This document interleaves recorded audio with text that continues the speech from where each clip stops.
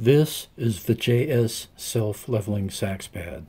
See how it tilts to align itself with the tone hole.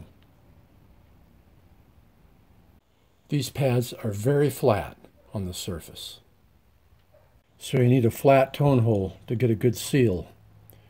Use a diamond tone hole file.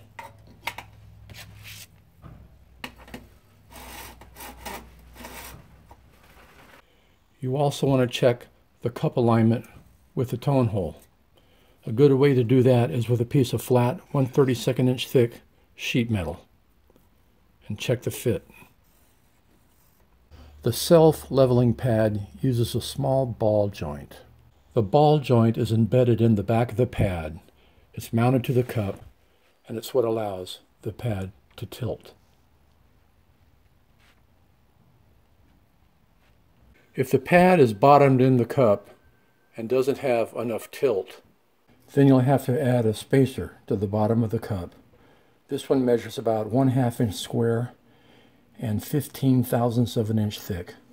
You can cut the spacers from sheet metal or brass strips in various thicknesses, available from hobby shops and supply houses.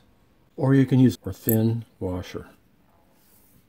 With the spacer temporarily in place, check to see that there's enough tilt on the pad.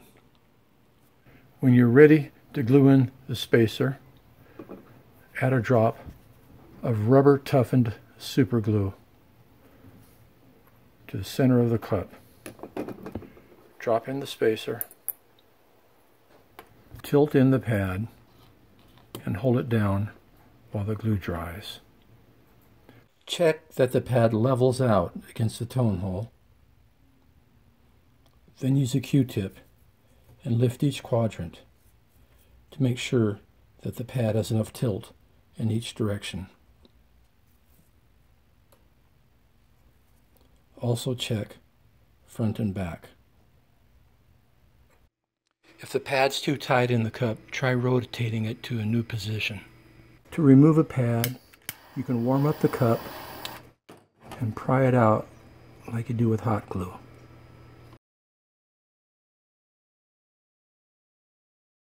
The gold pads last 2 or 3 times as long as leather.